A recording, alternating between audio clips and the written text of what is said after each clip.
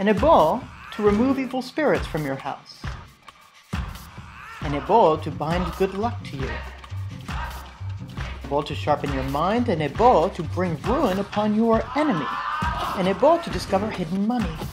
An ebo to ward against the evil eye. An ebo to win a case in court. An ebo to make a man infertile getting closer. An ebo to destroy a marriage. An ebo to stop a husband from cheating. An ebo... there it was. An ebo to attract a lover.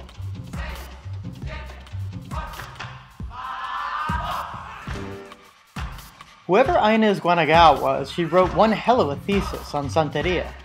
She had collected loads of ebos for making people fall in love with you. Most of them were disgusting, even to a 10-year-old boy. Every single one in Guanagal's thesis required some mix of pubic hair, or urine, or poop, or blood, or head hair, or nail clippings, or some other body part from the person you wanted. On top of that, most of the ebos required other weird stuff. Where was I supposed to get sea turtle eggs, preferably powdered, or whale oil, or smoked pudia, or a masa guapo, whatever the heck that was? There wasn't a single ebo in the thesis that I could or would follow through all the way. But there were ingredients from various love ebos that I didn't mind, like cinnamon sticks, and wine, and hard candies, and incense, and borax. So, why couldn't I combine those to make my own ebo? Papi said that Santeria was born of adaptation. If the orishas wanted to help me, they would. I just had to prove I was serious, willing to sacrifice for the sake of my desire. Sacrifice. According to Guanagal, the orishas needed food, blood.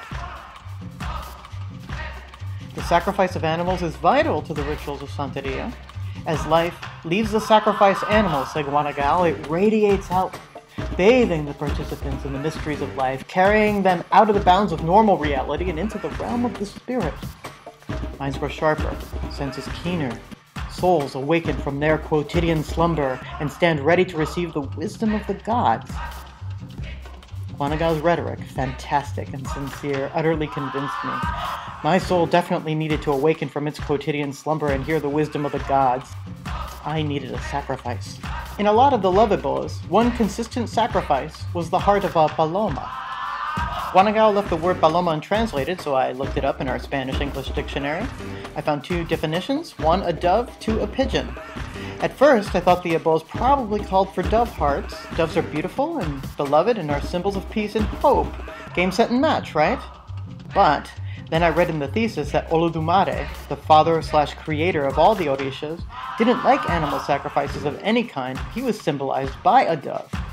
You can't possibly be allowed to symbolically sacrifice the creator of the universe, right? So, the paloma hearts in the ebos must be referring to pigeons.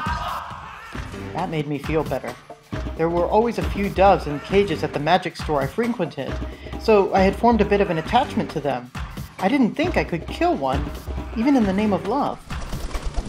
But nobody, and I mean nobody, likes pigeons.